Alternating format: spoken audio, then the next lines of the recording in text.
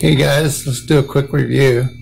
This is just something I just kind of threw together from my imagination. I wanted to show the light effect on the tree, casting the shadow. Got a little water in the background, a little field further back, distant to the distant tree line, and then of course up front here in the foreground you have another small tree growing up out of a bush here.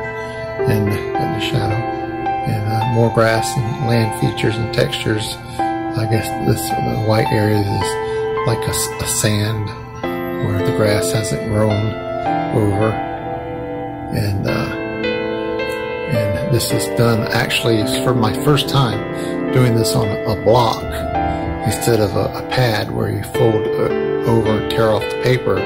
This is actually a block where all the edges are glued, and it prevents it supposedly from buckling and stretching like it usually does, and then kind of warping when it dries. And so far it's worked out very well.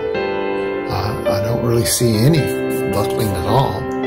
Wow, it really worked well. You pay a little extra for this.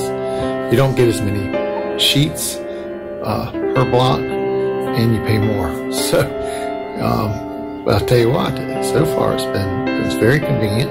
It's worked out very well, so I liked it.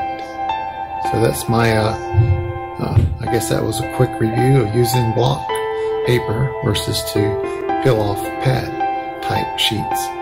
And so there you go. I hope you guys like that. Now let's take a quick look at the pictures.